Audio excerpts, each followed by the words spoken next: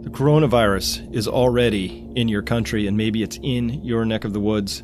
We really don't have a lot of time to prepare. Hello, everyone. This is Chris Martinson. It is Saturday, March 7th, 2020. It's 1 o'clock in the afternoon as I'm recording this. And it's happening. We are out of time, and it's gotten very serious, and I'm going to run some math with you today that shows you just where we stand.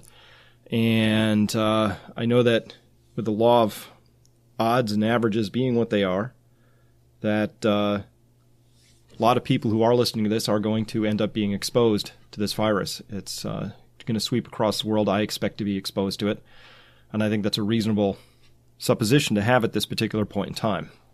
The time to have actually prepared for this was a while ago. Some countries did that. Others chose not to. I live in one of the countries that actively chose to do an exceptionally poor job coming at this in a serious way. So what do we know about this particular disease and its progression? It goes case, cluster, cluster, boom. Thanks, Ben, for that. Anybody who's somebody suggested maybe we should make that into a T-shirt. Hey, maybe somebody wants to take that on, make a great T-shirt, maybe with a boom on the back. I don't know. So I'm just making light of this because it's getting very, very serious. I had to wait for Italy to update their numbers in order to put this table up here now. So let's take a quick look through it. As you know, I don't believe these numbers at all. We've gotten a few more examples of things leaking out of China. They have a really tight firewall on their data coming out of that right now, and censors and all sorts of penalties, some of them pretty harsh if you are caught trying to sneak out any sort of information, videos or things like that. But still, we're getting some. And, obviously this thing is not totally contained and not completely gone away. But China has done a job of showing us and done a good job, I think, of containing it as best they can. Of course, you can't completely contain something like this until it burns itself out. Maybe that's seasonal. We don't know. But China has shown that if you really want to go ahead and take this disease out of the story a little bit, you have to be ready, willing, and able to undergo very tight containment, quarantine, isolation actions, all this stuff here. If you want to stop that pandemic, you got to do this. China's done that really, really strongly, and I think they've led the way in showing what needs to be done. None of these other countries are really interested in going down that path, and so they are now grappling with an explosion in cases because they chose preserving their precious stock markets, or not wanting to panic people, or make sure their real estate markets were good, or wanting to make sure that people kept retail shopping, choosing the economy over health. A lot of these countries on this list made that choice, got caught a little flat-footed. South Korea getting a handle on this is down now, so that's good. And by the way, in Korea, a lot of these cases right here are isolated to a cluster which came through that cult church. And a lot of the people who are in that cult church, somebody pointed out to me today, are young. It's a very much younger denomination of people getting together. So that can help explain this number way over here because, of course, the young are impacted a lot less than the elderly. Italy is on the other end of that particular story here. Look at this, 1,247 cases, retaking the number 3 spot from Iran with that showing right there. 233 deaths and 36 new ones. A lot of active cases still, a huge number of serious critical cases. So Italy is still on very much the upslope of this particular disease, does not have its hands around it yet. And so we'll look at the demographics that can explain that a little bit. But Iran, it also has fairly young demographics, but it's getting walloped as well. We don't have great numbers out of Iran. I've seen images that I can't necessarily fully qualify, and I can't double source, but these appear to be showing mass graves being dug in a variety of locations. And so that would not surprise me at all, given the enormity of what's going on there at this point in time. Germany, France, certainly, working their way towards the 1,000 club. Not a lot going on in the Diamond Princess, except it still seems to be shedding cases, and people are undying, so I'm not really clear what's happening there. We're looking for the Diamond Princess to give us some of our best demographic information about how this disease will actually play out, because it was an isolated, contained environment. All right. Again, double digits showing up all over the place, with Singapore back on the charts, even despite their heroic and really awesome and very inspiring efforts. Still cases are popping up now and then, just showing what a honey badger of a virus this is. And of course, I'm referring to Stoffel, the honey badger. If you haven't seen that video, escapes from any enclosure, very determined, very persistent, very smart. And so Singapore is certainly showing that. But all of these countries now have a problem on their hand because they are at the case, cluster, and we're right there. So again, when I talked about something not adding up with Italy yesterday with this ridiculously high apparent case fatality rate, I think Carl Wickland at Coffee Trading here has put together this really nice chart using some other data, but reassembling it here into high risk, 60 and over, moderate risk, 40 to 59, and low risk buckets right here. And so this is a demographic profile, and these are by 5-year groupings, except for the 100 plus. So 95 to 99, 90 to 94. So here you can see in Japan, the proportion of people, so 7.1%, if you could read that, are in that band right there. So just by looking at the general shapes of these things, you might think that Iran actually should be in a fairly low-risk environment for this, but it's getting walloped. Meanwhile, Japan seems to have skated by so far, although there are reports even showing up on major news outlets really questioning whether Japan is testing enough to even know what kind of a predicament it's in, and that they may be hiding things because Japan is very worried about, of course, losing their 2020 Olympics. Those just getting that shafted by this whole coronavirus at this point in time. So Italy, it's number 2 on this list in terms of having the most high-risk people. Germany, France, these, if you read down this list, you would say, all right, these are the countries that are really going to be most at risk. And maybe this explains why, India's been relatively spared so far.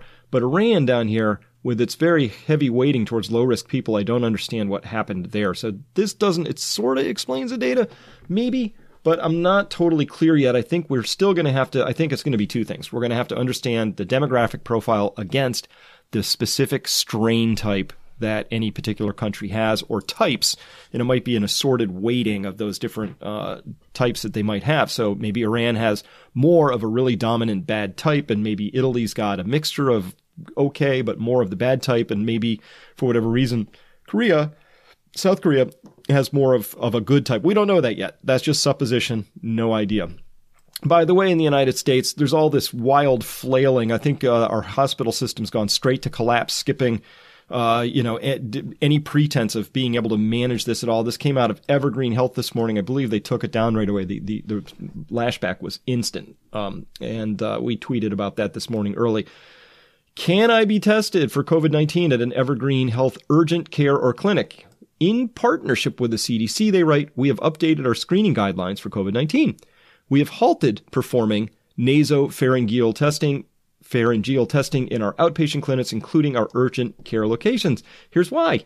CDC has determined that COVID-19 is now endemic, meaning, hey, the virus is now considered to be regularly found in our region and amongst our population. So, what are you going to do? It's there. It's already here. So, that's the reason. Previously, only individuals who had previously known risk factors, including history of travel, exposure to a confirmed case, were considered high risk for acquiring the disease. There is increased risk of transmission when performing any nasopharyngeal testing. So we don't want our healthcare workers to get it. And besides, it's already here. What are you going to do? Right? So that's just giving up. That's just saying we can't do anything about this. And, we're just out of it. So sorry, can do. And that's really unfortunate because we've already seen that countries that go through active, aggressive testing, contact tracing, isolation and quarantine measures are the ones who are able to slow the progression of this disease. And we're going to talk about why that is so important. You may not be able to stop it, but you have to slow it for the good of not collapsing your healthcare system. So we've already seen out here in Washington an urgent care clinic saying, just throwing up their hands already, went straight to collapse. Didn't even go with overburdened. And why? Because, we have this active policy in the United States, as do many other countries, of don't test, don't tell, right? So Ben Hunt is writing here in Quill on March 6th, really great article. I've just pulled out one small piece about that. And he was writing about how all these other countries had managed to make tests. But he writes here, now, that doesn't mean that you can't screw up the coronavirus test if you really set your mind to it. And in fact, that's exactly what the CDC did in January when they rejected the WHO's proposed test panel for SARS-CoV-2. and in favor of a gold-plated test panel of the CDC's own design. After all, why just test for SARS-CoV-2 when you could also test for other SARS and MERS viruses? Unfortunately, with complexity came error, and these initial CDC triple test kits had a flaw in one of the multiple tests, ruining the entire test. Now the CDC is producing a solo test for SARS-CoV-2 virus, but this fiasco set us back weeks in test kit supplies. So there, we have an explanation for what happened to the test kits. It was a committee got together and decided, well, why wouldn't we go for, all three instead of just one? They were up against a determined, fast-moving virus, and they decided to go all bureaucratic on it and see what they could do. Now, remember, it was 2 weeks ago, and I said the next 2 weeks are critical. A lot depended on what we were going to do. These are the conclusions from that video that came out just a little under 2 weeks ago. And it said here, one of them was early detection that leads to rapid quarantine is the only way to assure your local hospitals do not get overrun. That should have been the most dominant thing that the CDC, with all their experts on, they should have said, that's what we need. So why wouldn't we go with the simplest, easiest, fastest test kit that we can get out there as soon as possible? Because time is of the essence. And that time got wasted. So this is the difference between the good and the slow, right? Hong Kong doing a good job. Singapore doing a good job. Are they preventing themselves from having cases? No, but look how slowly they're coming out in a measured pace. Your hospital system can keep up with something that looks like that. Whereas over here, we have all these other countries that were kind of on a don't test, don't tell. Hey, we don't really want to know. We don't really want to know. Uh-oh.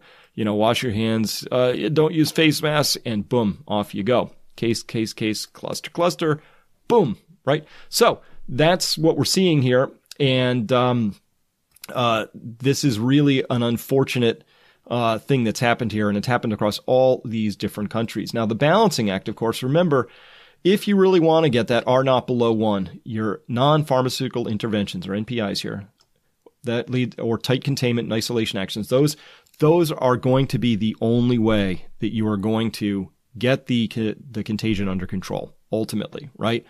Or you wait for a virus vaccine to come out or something like that. A lot of countries made the decision that they wanted to keep the economy going, right? And so the World Health Organization became the World Trade Organization. They did the same thing. Why not just keep the economy going? So let's not limit trade. Let's not limit travel. Now countries in Europe are saying, oh, maybe we shouldn't take any more, people traveling through Italy. It's just a day late and $1 short, because what these charts show us is that as soon as you have one patient, it's like cockroaches, not the patients, I mean the virus, you're going to have hundreds and thousands of them very, very rapidly. You have to make sure that you have the fewest number of cases possible. All right. So given this, I believe that this three-way balancing act is going to have to heavily weight over to this side very soon in the United States. And I'll show you why. And I think other countries as well. This is going to really come at the expense of the economy for a while. And the reason is that I believe Seattle in the United States is not that long away from being swamped. I believe Italy is at the swamp level right now. The next week is going to be really, really difficult for Italy to manage, and they're going to have to start triaging patients, and you're going to see the death counts actually climb because formerly treatable and survivable cases will suddenly become not survivable because of that. I came across this really amazing tweet string today. This is by Liz Specht here, who is an engineer, uses numbers and math. Love what she came up with here today. So I wanted to walk everybody through it because I think this talks about how by May, the month of May in the United States, I think it's going to be in deep trouble. And you can just take this same sort of logic and apply it to any country you like. The Netherlands, the UK, Germany, France. Any country where the testing has been poor and the official response was slow, you're going to be facing this same logic train. All right. I think most people aren't aware of the risk of systemic healthcare failure. That's the number one thing I worry about in this overall piece, because then you have lots of unnecessary deaths due to COVID-19 because they simply haven't run the numbers yet. Let's talk math. She starts, let's conservatively assume that there are 2,000 current cases in the U.S. today, March 6th. This is about 8x the number of official confirmed lab-diagnosed cases. We know there is substantial underdiagnosis due to the lack of test kits. I'll address implications of over-under estimate in this strain here. Okay, so I think that's a reasonable place to start. Let's think there's 2,000 cases. That's probably pretty close to right, especially considering in Seattle we know that it was migrating around undetected for 6 weeks, and so that is probably low. But that's a reasonable starting point. We can expect that we'll continue to see a doubling of cases every 6 days. Okay, she's saying this is a typical doubling time across several epidemiological studies. Actually, I think it's less than that, but let's go with 6. Here, I mean actual cases. Confirmed cases may appear to rise faster in the short term due to new test kit rollouts. Remember, don't test, don't tell. As we roll out lots of new tests, we're going to have these explosion in cases. So what she's talking about are actual new cases, not ones that are already out there just waiting to be discovered. All right. That means we're looking at about 1 million U.S. cases by the end of April, 2 million by May 5th, 4 million by May 11th, and so on. Exponentials are hard to grasp, but this is how they go. That is how they go. So doubling times, they're really hard to get our minds around, but this is how exponentials go. I tweeted out, and I also am doing everything I can to put forward and remind people that I have a YouTube video out there, part of the crash course, which is on compounding is the problem. If you look for that, Martinson, compounding is the problem. It's 3 minutes, 42 seconds of explaining how compounding or exponentials work to help you grasp this, because you need to grasp it. We're facing an exponential or a geometric disease. So that's what it means. As the healthcare system begins to saturate under this caseload, it will become increasingly hard to detect, track, and contain new transmission chains. That's the issue right there. Of course, as things get overloaded, you can't detect, track, or contain this thing. So that's why you have to be on this early, fast, and often. That's what Singapore has done. That's what Taiwan has done. That's what South Korea is really aggressively doing. Cases like that, you got to get on it really, really fast. In absence of extreme interventions, this likely won't slow significantly until hitting over 1% of susceptible population. That means well over. Okay? So, continuing on, what does a caseload of this size mean for the healthcare system? That's the question we should all be asking, especially the healthcare authorities. We'll examine just 2 factors, hospital beds and masks, among many, many other things that will be impacted. Okay, but let's just look at hospitals, beds, and masks. The U.S. has about 2.8 hospital beds per 1,000 people. With a population of 330 million, it's about 1 million beds. At any given time, 65% of those beds are already occupied, right? That's just normal stuff, car accidents and illnesses and diseases and things like that. So that leaves about 330,000 beds available nationwide, perhaps a bit fewer at this time of the year with regular flu season.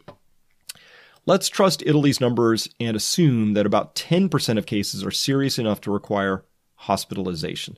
And by the way, that's a very light assumption. And the reason for that is, yes, Italy has about 10% here in serious, but once you've tested people, it's going to take them about a week to progress to serious. So you have to actually lag this number a bit. So 10% is low, because if we just stopped Italy right now, they didn't get any new cases, we'd actually watch this serious critical number climb as these newly acquired cases transferred from being detectable into being a hospitalizable event. So I think 10% is a low ball. So Liz has given us a very conservative estimate.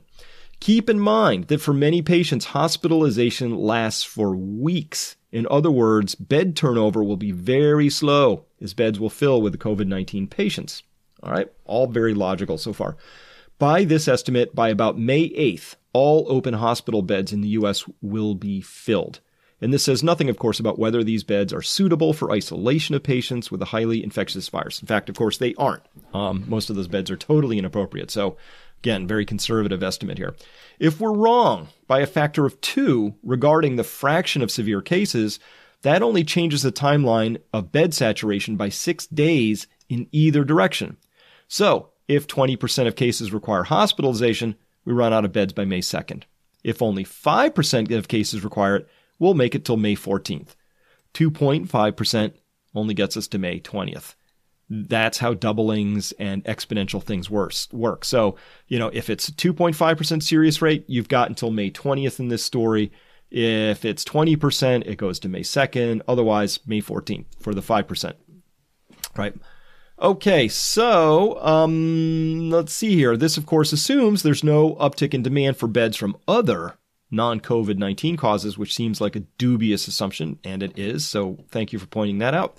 As healthcare system becomes increasingly burdened, RX shortages, so drug shortages, etc., people with chronic conditions that are normally well managed may find themselves slipping into severe states of medical distress, requiring intensive care and hospitalization, but let's ignore that for now. All right, so that's beds. Now masks. Feds say we have a national stockpile of 12 million N95 masks and 30 million surgical masks, which are not ideal, but better than nothing. We pointed that out yesterday. The CDC even said better than nothing. There are about 18 million healthcare workers in the U.S. Let's assume only 6 million healthcare workers are working on any given day. It's likely an underestimate, as most people work most days of the week, but again, I'm playing conservative at every turn. As COVID-19 cases saturate virtually every state and county, which seems likely to happen any day now, it will soon be irresponsible for all healthcare workers to not wear a mask. These healthcare workers would burn through the N95 stockpile in 2 days if each healthcare worker got one mask per day. One per day would be neither sanitary nor pragmatic, though this is indeed what we saw in Wuhan, with healthcare workers collapsing on their shift from dehydration because they were trying to avoid changing their PPE suits as they cannot be reused. All right. How quickly could we ramp up production of new masks? Not very fast at all. The vast majority are manufactured overseas, almost all in China. Even when manufactured here in the U.S., raw materials are predominantly from overseas, again, predominantly from China. Keep in mind that all countries globally will be going through the exact same crises and shortages simultaneously, and we can't force trade in our favor. And we've already seen Germany has stopped the export of their critical hospital materials, and Thailand is taking all of its mass production for its own uses, on and on and on, right? Very, very ordinary expected things. All right. Now consider how these two factors, bed and mask shortages, compound each other's severity. Full hospitals plus few masks plus healthcare workers running around between beds without proper PPE equals a very bad mix. Healthcare workers are already getting infected even with access to full PPE. Absolutely true. In the face of PPE limitations, this is severe. It's only a matter of time. Oh, with limitations this severe, it's only a matter of time. Healthcare workers will start dropping from the workforce for weeks at a time, leading to a shortage of healthcare workers, which then further compounds both issues above. We could go on and on about thousands of factors like numbers of ventilators or even simple things like saline drip bags, but you see where this is going, right? Importantly, I cannot stress this enough, even if I'm wrong, even very wrong about core assumptions like percent of severe cases or the current case number, it only changes the timeline by days or weeks. This is how exponential growth in an immunologically naive population works. Even if the core assumptions are badly off, it only changes the timeline by days or weeks. And this is the absolute most important sense. This is how exponential growth in an immunologically naive population works. Big gold star, if I can draw one for that. This is absolutely the case. And since I know about exponential growth because I've been talking about it and teaching about it for a long time, I think this just appeared to me as this is why it jumped out at me so much earlier than maybe for other people, is because I understand what that language means in immunologically naive population. That means a population without herd immunity. And I also understand exponential growth. And if you can do that, if you can do the math, these things just jump out at you as just an instant conclusion, right? Undeserved panic does no one any good, but neither does ill-informed complacency. It's wrong to assuage the public by saying only 2% will die. People aren't adequately grasping the national and global systemic burden wrought by this swift moving of a disease. Absolutely pure gold on that statement as well.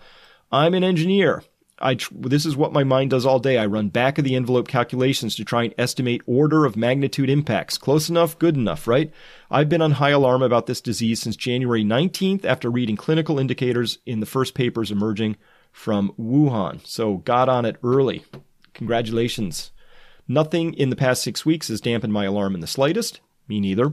To the contrary, we're seeing abject refusal of many countries to adequately respond or prepare. And of course, some of these estimates will be wrong, even substantially wrong. And that's absolutely the case. You go with what you can and you make your best guesses, and you got to make decisions anyway. But I have no reason to think they'll be orders of magnitude wrong. Even if your personal risk of death is very, very low, don't mock decisions like canceling events or closing workplaces as undue panic. And I want you to trust yourself on this.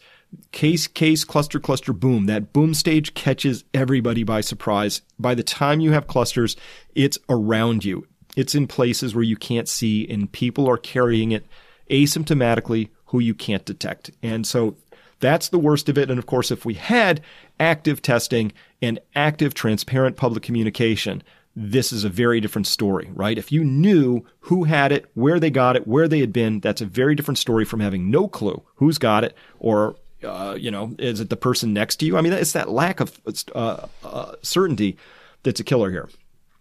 These measures are the bare minimum we should be doing to try to shift the peak, to slow the rise in cases so that healthcare systems are less overwhelmed. Each day that we can delay an extra case is a big win for the healthcare system. Absolutely right. That is absolutely correct. And yes, you should really prepare to buckle down for a bit. Also correct. All services and supply chains will be impacted. Why risk the stress of being ill-prepared? Worst case, I'm massively wrong, and you now have a huge bag of rice and black beans to burn through over the next few months and enough Robitussin to trip out. Congratulations. That was just a perfect summary. That's why I wanted to take you through that. It actually makes a lot of sense. And I had people immediately jump in and say that this is alarmist and this is fear porn and all of that other stuff. And these are people who are having a slow adjustment reaction. They're not bad people. They just are unable to either process math, they don't get it, or they have a belief system that prevents them from facing and confronting this sort of information now. And you've always seen that person in the movie, the person who, can't quite adjust and is still making the bed while the nuclear bombs are going off, because they need that normality. But here's the deal. If facts alarm you, the problem isn't with the facts. It's with your adjustment reaction or lack thereof in this case. All right. I think this was a comment that I found under yesterday's video, and it reinforces this "You're on your own," which was the title of a video I put out about a week ago. And this person, Ameya Gadbol I'm from India. I grew up watching House MD and Grey's Anatomy and always envied the portrayed quality of U.S. healthcare facilities. Now, not so much. U.S. has access to the latest technologies, procedures, healthcare apparatus, talent, and yet all of these combined form a system that does not value human life. The whole is supposed to be greater than the sum of its parts, not the other way around. If my country and government drops the ball, it can be scrounged for some valid excuses. It can scrounge for some valid excuses. What excuse does the U.S. government have? Lack of money? Lack of infrastructure? No, it's a lack of will.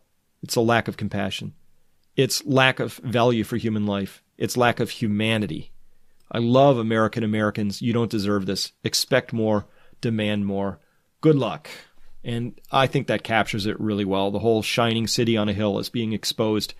There's a lot of rot in this system, and it's about power and it's about money. And I believe the slow response we saw was because we had people in power who were more concerned about not spooking markets and keeping commerce going than they cared about human life and humanity itself.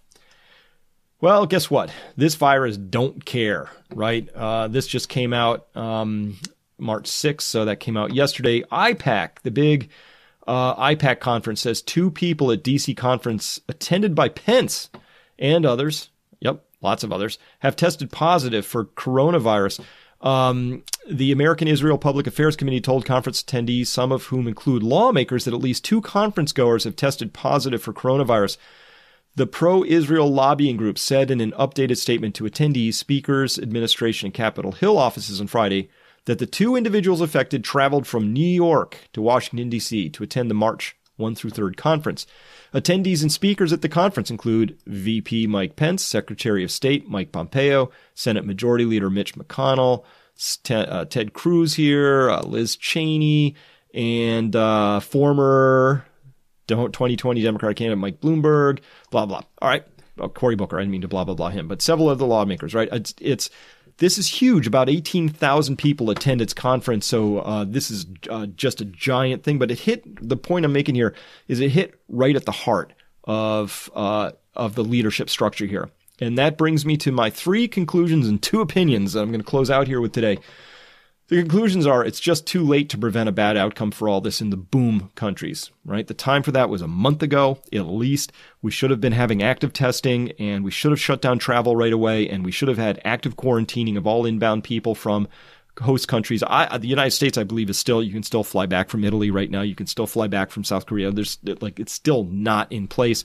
The testing isn't serious enough at this point in time. Nobody has an answer for how people are going to be tested and who's going to pay for it and what are the criteria. The criteria is still all a mess. The whole thing is a shit show at this point in time. And so the bad outcome is all but assured at this point in time. First, local hospitals, maybe in Seattle, say, they're going to get swamped within a week or 2. Nationally, say the nation's in a massive crisis by early to mid-May, according to the stuff that Liz put out there up in this, Liz Specht. And you need to expect now, this is part of your planning process. You need to expect that draconian measures, or what will feel draconian, are going to be implemented, right? So I'm talking about full quarantines. We've already seen in the United States that we have police out in California that are surrounding an area and quarantining it right now. That's going to continue. This will probably include National Guard, maybe the military at some point. We don't know, right? When?